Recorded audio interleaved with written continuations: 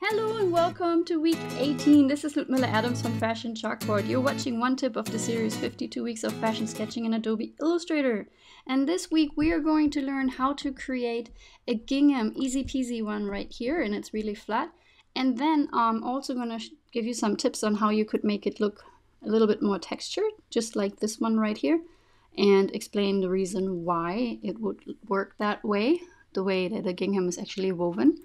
I hope you really like this tip, and you can download this file right here, which comes with the actual swatches, so you can take those apart. And the link is below the video, and you can just go to the free member area on Fashion Chalkboard. All right, let's get started. What I would do is just, perhaps so we don't need to look at all this, is create an empty layer, or if you just create a new document. And for this, I really like to work with a couple of options inside of my view, which is the grid. So you can go to show grid, and you can also go to something here called snap to grid. So then when I draw, it snaps to the grid. And I'm going to create this a little bit bigger and exaggerate. For a gingham, what we usually have is a couple of things here, which is one little white area. So white on white is kind of hard to see, but with the grid we can actually see that it's covering it. And then once I do this, I can just option drag or alt drag to make a copy of this, and I'll just fill up these four right here, and then I can go into coloring, and all I need to do is pick a color that I'd like. So let's just say I pick this one right here, and then maybe shift click on these two with your selection tool and eyedrop these, and then what I can do is I can go onto this fill right here and decide if I manually want to kind of see where I want this other color tone to go.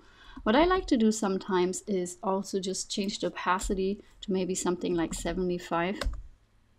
See what that does. If I think this looks good in a repeat, 50 is also a little bit more pale. So let's see, maybe something in the middle, 60. When you do this, you can actually see through. So what you can do is click on these, copy, paste to front, which is Command C, Command F. Maybe move these out of the way just for a moment.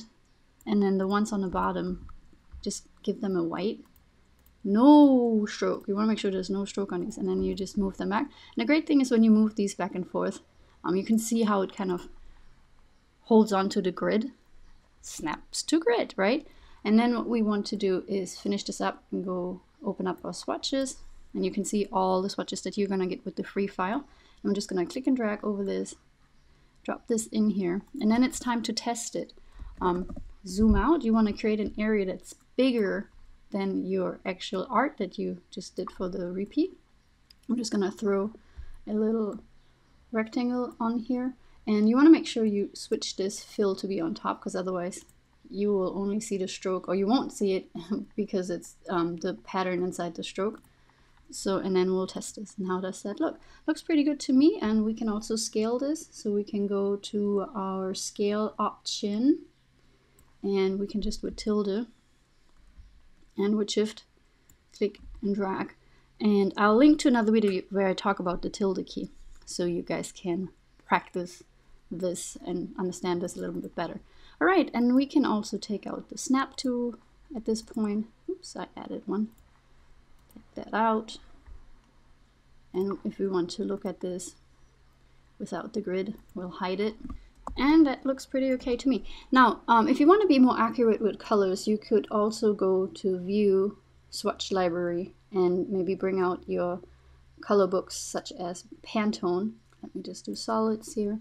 And you'll see how my color option right here, if I click on a regular swatch, it doesn't really give me options to add white. But if I click on a Pantone color, you can see here how we can now change the color to have maybe 50% of that.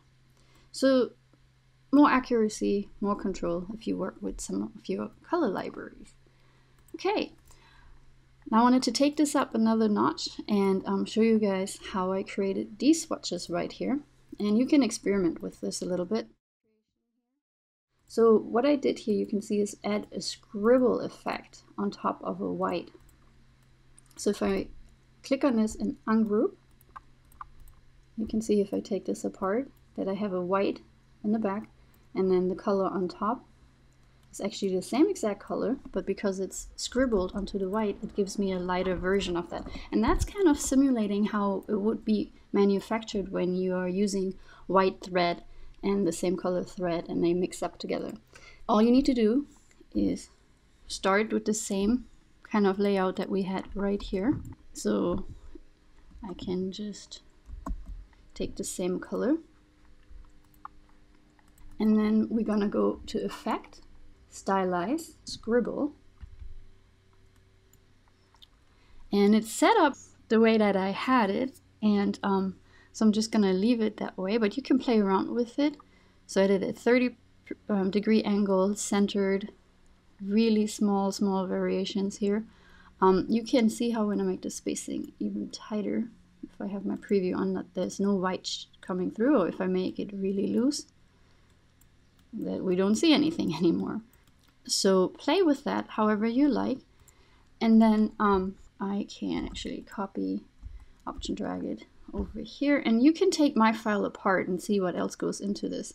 Now, the one thing that's a little bit more complicated and that you might not necessarily understand is that we need to put something on here which is called a no fill, no stroke box, so that our edges are becoming seamless. Now let's see, maybe I can do this with this one here and it won't give me a gap, but so let me just unlock everything, object, unlock, make sure everything is coming with me, because right now if we count this, we have 1, 2, 3, 4 for the white, 5, 6 pieces with the scribble.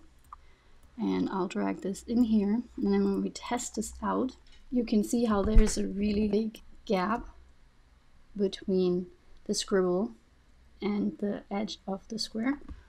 And if we click on the one that I created previously, you can see how that gap is almost not there.